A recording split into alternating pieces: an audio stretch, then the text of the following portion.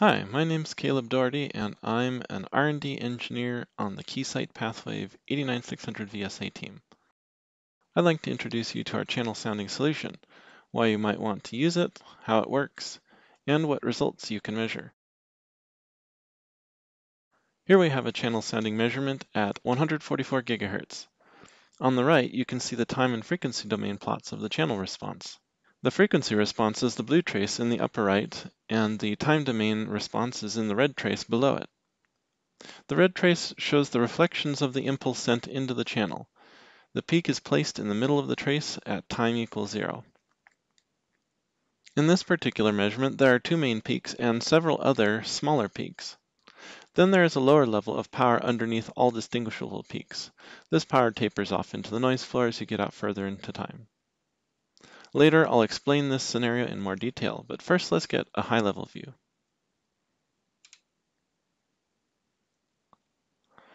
The basics.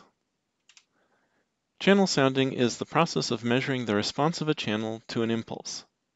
When you know this information, assuming your channel is linear and time invariant, you can exactly predict what the response will be to any signal you put into the channel at any time in the future.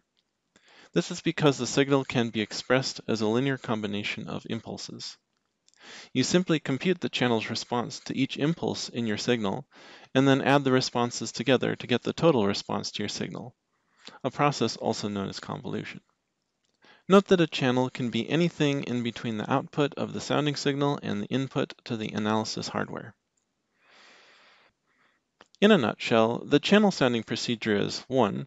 Send a known signal into the channel, 2. Capture the signal after the channel, and 3. Compute the channel response by comparing the sent signal with the received signal. Let's take a look at one particular channel in a top-down view. This channel is a free space environment that contains several reflective objects. If we send a signal into this environment using an antenna, in this case using Keysight's custom modulation signal studio software connected to a signal generator, the signal will disperse and reflect off the objects in the channel. The power that makes it to the receive antenna can then be captured by the acquisition hardware and analyzed by the channel sounding software in the Pathwave 89600 VSA software. Okay, let's stop a minute and ask why. Why do people need to measure channels? One common use case is a network measurement. Although a network analyzer might be more appropriate here, you can measure the S21's frequency response of a two-port device with channel sounding. Another use case is end-to-end calibration. You have a signal generator and are going to test the EVM of a device with a particular modulation, but you want to remove the effects of the test fixture from the measurement results.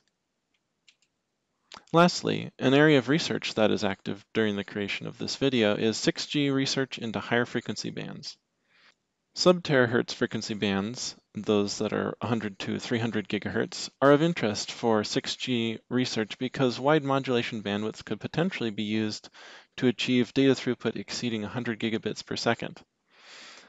However, these frequency bands are relatively new and uncharacterized, so channel sounding may be needed as part of early 6G research.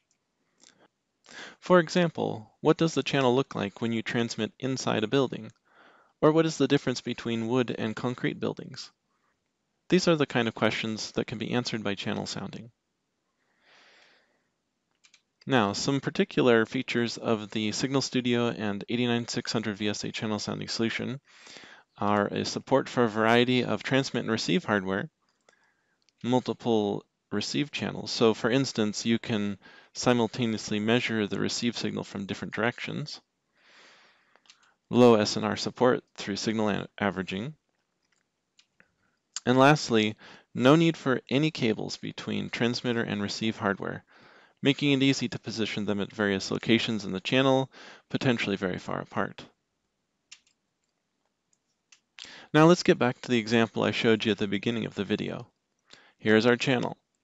We have two reflectors in an RF chamber. The reflectors are made of boards covered with aluminum foil and mounted on tripods. Then we have our transmitter and receiver on a table at the back of the chamber. Here's the top-down view.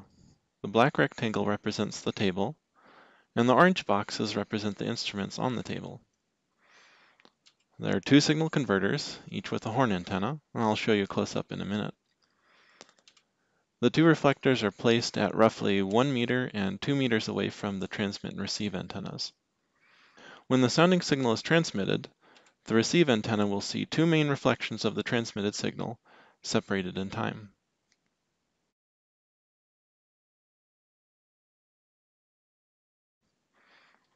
Okay, here's the close-up of Keysight's new Sub-THz Testbed for 6G research. This testbed has also been demonstrated in measuring EVM at D-band, which is 110 to 170 GHz, and G-band, which is 140 to 220 GHz, which you can find more info about at www.keysight.com/find/6G. But here we are using the same hardware setup to perform channel sounding.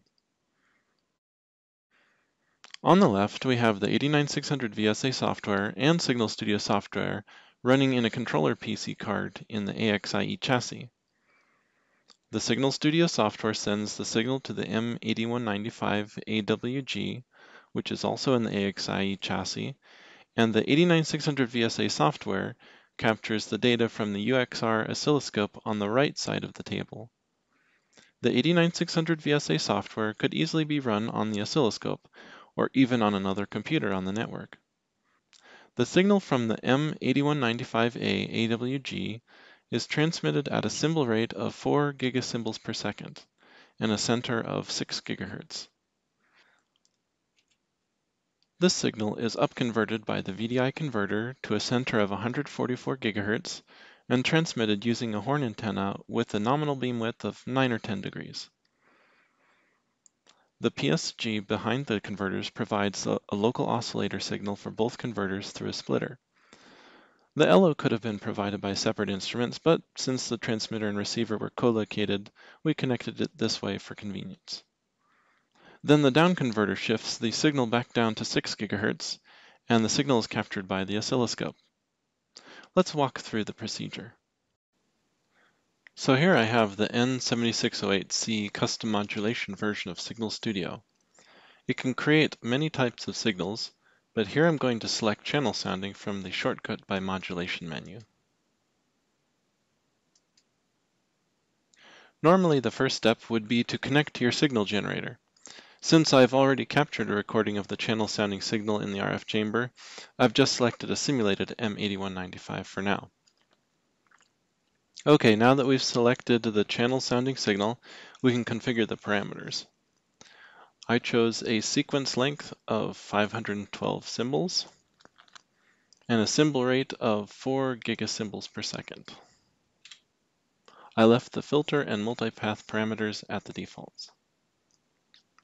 Once you finish configuring these parameters, you can click the download button, and that will generate the sounding waveform and send it to the AWG for playback.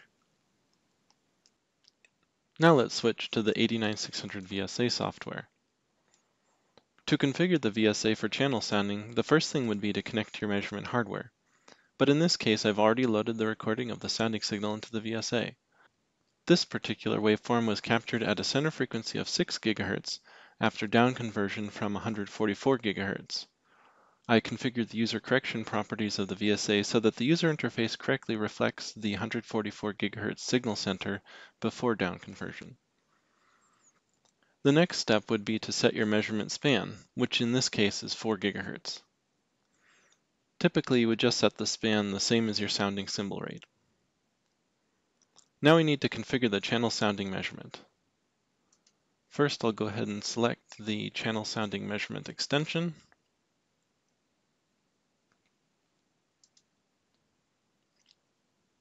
And the parameters for configuring the measurement are located on the channel sounding properties dialog. The only two parameters I need to configure here are the sequence length and symbol rate.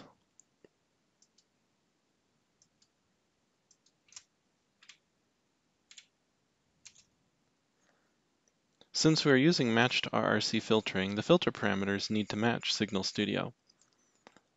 Otherwise, you can configure the filter parameters according to your needs. For example, to reduce the effect of side lobes, you might select a Gaussian filter. Okay, now that that's set up, let's run the measurement.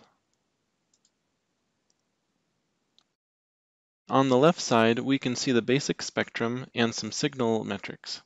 The spectrum is useful to verify that your signal is present, and the metrics can give you a sense of whether there are any impairments that might affect the measurement of the channel. On the right side, we have the frequency and time domain versions of the channel response. The trace that is of most interest for this example is the impulse response. This trace shows the various reflections in the channel. This includes their location and time, their amplitude, and if you were to select a different trace format, their phase relative to the measurement carrier. If the channel was a purely flat channel, you would see only one path. Depending on the physical arrangement of transmitter and receiver, you can interpret the paths that you see in the impulse response. If the transmitter and receiver were on either end of the room, you could interpret the highest path, which incidentally is always placed in the center of the impulse response, as the direct line of sight path and the other paths as reflections off the walls of the room. In our example, though, both the transmitter and receiver are located in the same plane and are pointed at objects in the room. The highest path in an impulse response may not be the first reflector, depending on how absorptive the reflector is relative to the others. But in this case, both reflectors are made of the same material, so the amplitude difference that you can see between the two main peaks can probably be attributed to free space loss or to slight beam misalignment. Anyways, in this impulse response, we can interpret the first peak as the closer reflector and the second peak as the second reflector. Electromagnetic waves travel approximately 300 millimeters per second in air. Inverting this value gives us 3.33 nanoseconds per meter traveled. Since the path difference between the two reflectors is 2 meters, we should see approximately 6.7 nanoseconds between the paths. Let's make a rough measurement by using delta markers. I'm going to go ahead and close the frequency response for now. First, we place a marker on the peak. Then select 0 delta so we get a second fixed marker at the same location. Then I can move the first marker to the second peak. We can see that the time difference is about 7 nanoseconds, which is close to the 6.7 nanosecond value that we just calculated. The other smaller peaks are probably reflections off the instruments and walls of the room. As the signal continues bouncing around the room, the power decreases and you can see a gradual decay of the power over time. Okay, another thing. If we look at the main peak, we can see that it is about 45 dB above the noise floor. Can we do better? Some of the noise can be assumed to be Gaussian and as such uncorrelated across time. This means we can average multiple channel response measurements and the uncorrelated part of the noise, if we do vector averaging, will average towards 0. There are two ways to do this in the channel sounding measurement. One is to increase the number of repeats parameter. This will acquire a longer time record and average the repetitions of the impulse response together. This method of averaging is useful to dig the signal out of the noise when the measurement is having trouble synchronizing. However, the measurement will update slower and be more sensitive to symbol clock error. The alternative is to enable VSA measurement averaging, which you can do by selecting RMS video averaging in the Mesh Setup Average dialog. I'll select the exponential version so the average keeps being updated after the count has been reached. Note that this parameter serves a dual purpose. It enables measurement averaging and also specifies the default average type. The measurement can choose a different averaging method if RMS is not appropriate. For example, the yellow spectrum trace on the left is RMS averaged, but the frequency and impulse responses are vector averaged. In both cases, averaging is performed point by point, but in the case of vector averaging, the complex values are averaged instead of the squared magnitude. Note that the time alignment the measurement performs before averaging is done without the need of a hardware trigger. There's enough time data in this recording for about 500 averages. Perhaps you didn't notice, but the noise floor decreases quickly at first and then slows down. We'll go ahead and restart the average so that you can see that. Eventually you'll reach a limit. This is due in part to the residual frequency and symbol clock errors in the measurement, which prevent the sounding signal from modeling an ideal impulse and instead being an impulse with some very low amplitude side lobes.